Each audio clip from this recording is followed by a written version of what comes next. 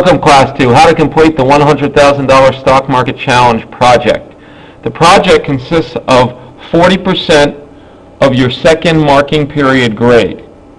If you're a second semester senior, that would be 40% of your fourth marking period grade. It is in two parts, a 15-page stapled packet and a 15-minute presentation.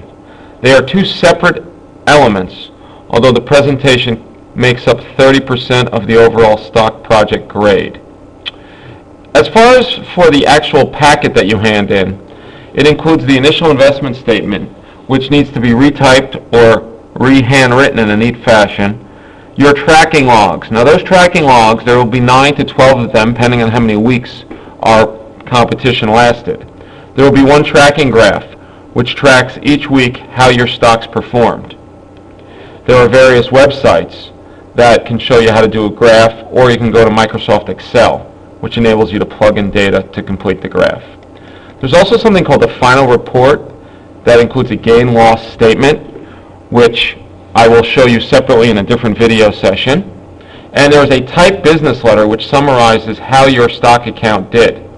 The business letter needs to be done in proper business letter format with good grammar, effective spelling, and solid writing mechanics. The presentation, which as I said before is 30% of your grade, needs to have visual aids. That could be in the form of a PowerPoint, old-fashioned poster presentation, or using overhead transparencies.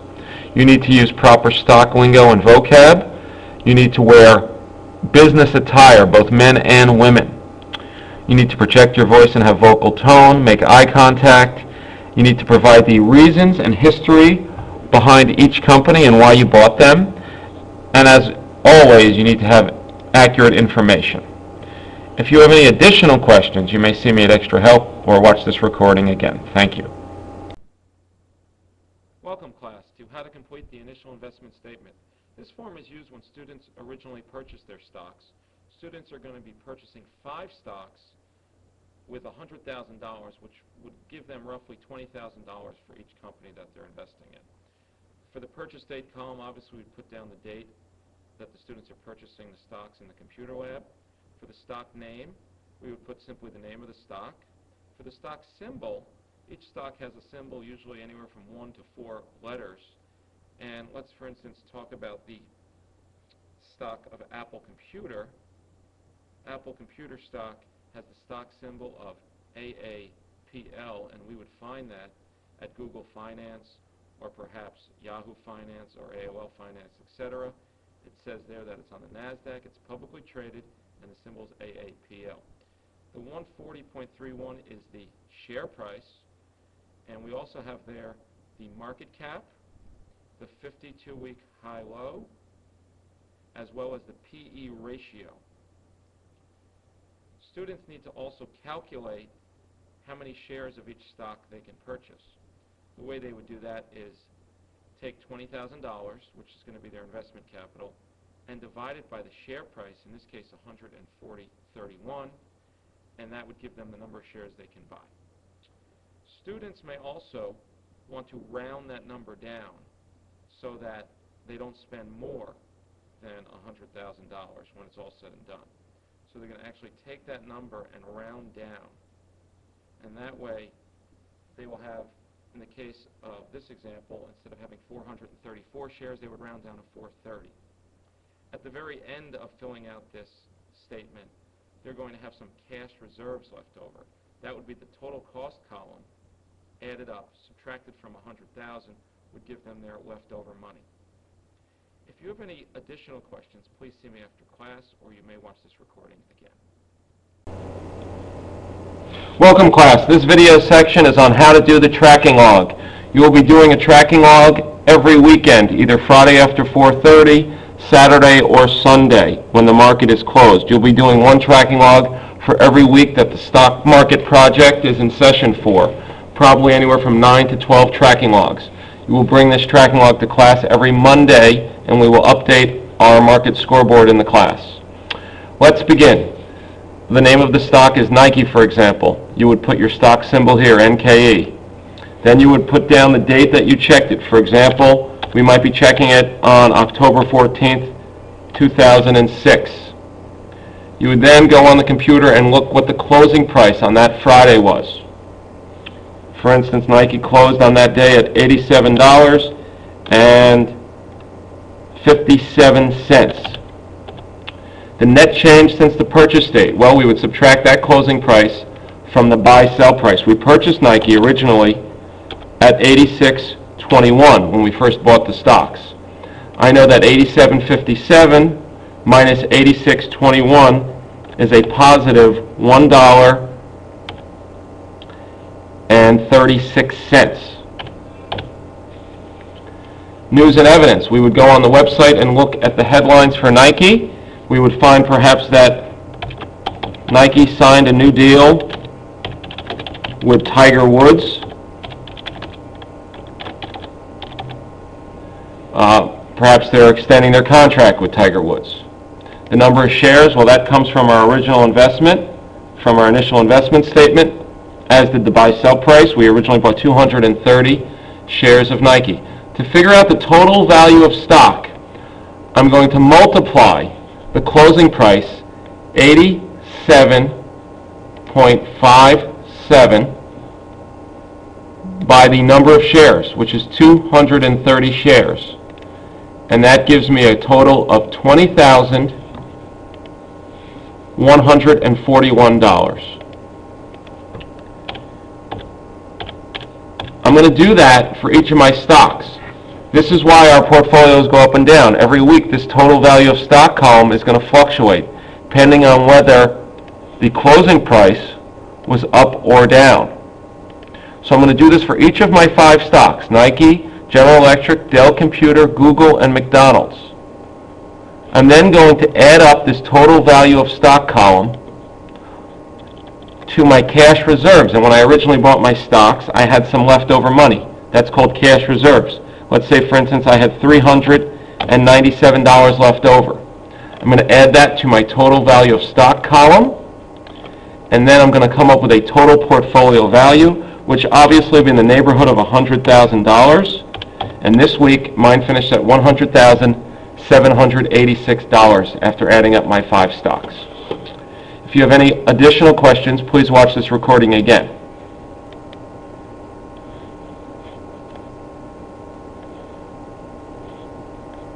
Welcome class, to how to create an online graph. Today I'm with Luis Chirinos, and he's going to show you on Microsoft Excel how to build a graph of your total portfolio value for each of the weeks of the stock challenge. Another method is to use the NCES Kids website. You can see the URL here. It's also located in your stock packet. Next, Luis is going to take you through Microsoft Excel to build a graph. Alright, so you want to open up Microsoft Excel, and then you will see a bunch of these little boxes. What you want to do is, on the first box, you can put the week, the date of the week, that is. So, for example, week 1, and then below it, you could put week 2, and so on and so forth. How many weeks you have? So, week 6, 7, 8, 9, 10, 11, and week 12. Then, right next to it, you want to put the total amount of money you earned that week. So, for example, week 1, you had $99,862. Then the next week you went 96,532, and so on and so forth. Then you do that for all the 12 weeks. Then what you end up having is a graph looking like this. And what you want to do is you want to highlight here, and you go to Insert, Chart, Area, and you go click Next, and Next, Next, and then you finish, and then you end up with a graph like this. And you could even label it, but and that's about it. And Welcome, class, to how to complete the final report and gain-loss statement. This consists of 20% of your stock market project grade. What you're going to do is you're going to put in each of your 5 stocks. For example, maybe you own Nike stock. You're going to sell the stock hypothetically on December 1st, 2006. And you're then going to put in the price that you sold it for, or what it closed at on that day.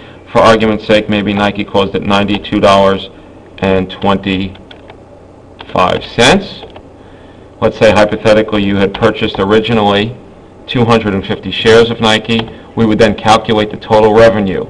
We would multiply the number of shares, which is 250,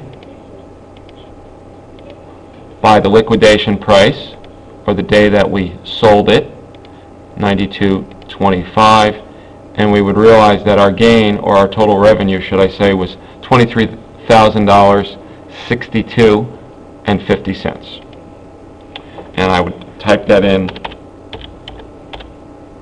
the box marked total revenue. News and evidence, we would simply put the most significant news event that occurred during the tournament. Maybe Nike buys rival Under Armour, which would obviously be a very significant event. And we would do this for all 5 of our stocks. We would then go down to the gain-loss statement and complete this for each of our stocks. Name of stock Nike, total revenue we would just get from the computation we did up there. Now that's your revenue from selling it minus what you originally invested in it, which is your total cost. I know that I invested $20,000 originally in Nike, so that gives me a gain of exactly $3,062. I'm going to do this for all 5 of my stocks, and then at the end I will have a total. Some of my stocks may have a positive, some of them may have a negative gain. In the end, for my portfolio, I was up $4,765. It's very important that I add my cash reserves to this total, as that is my part of my wealth. The transaction costs are for those students who did actually buy and sell stocks during the tournament. If you're confused by any of this, please see me at Extra Help or watch this recording again.